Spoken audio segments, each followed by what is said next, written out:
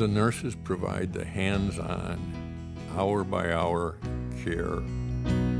I think they'll be able to take over more of the primary evaluation and care.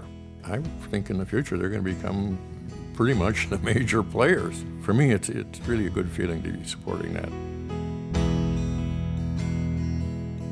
Some of them have to have jobs and then maybe have huge loans to pay off. I wanted to alleviate that and help them concentrate more on their studies and their careers. How are you feeling today? I'm doing good, thank you. Good. We sent our son to daycare when my schedule became a little bit more full with school activities. And so being like, okay, so now I'm not working and we have my son in school and I have books and all these things.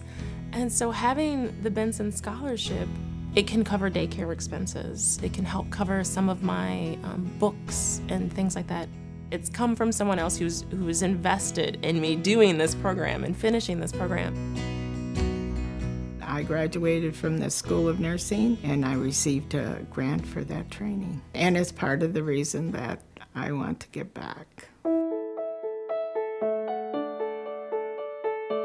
Jiwoo has had my scholarship monies for 3 years, and she's such a motivated, passionate person about nursing. My passion is in promoting health behaviors among children in the community setting. Her dream that she's had as a little girl was to get her education and teach. I found the University of Minnesota. And they selected her to receive my scholarship. I was so happy and that made me feel like my dream is coming more closer to me, and I was so excited that that's happening in my life. We've become personal friends.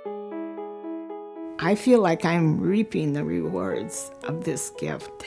I had great emotional support from Eileen that I could do it, and I did it. I am so happy to say that I know her.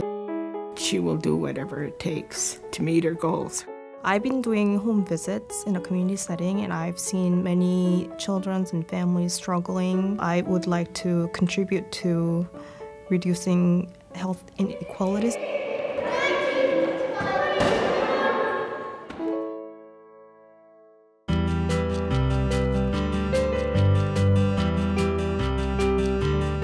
Think about what it is that nurses do. Day in and day out, health care is provided by the nurses, and they do it without, frankly, a lot of acknowledgement. There are many nurses who are going into the nurse practitioner training and serving the health needs that are so critical. I would really like to work somewhere that serves a population that is typically underserved. Having additional financial resources available, of course, relieved my stress, and I was able to focus on what I am supposed to do as a student. It's so awesome to be able to meet the people who help to make these changes and to help really impact my learning experience. I sensed enormous gratitude on the part of the students. So they were committed to really make this a success and to be a success. $20,000 that I don't have to pay back, it's like, thank you, thank you, thank you.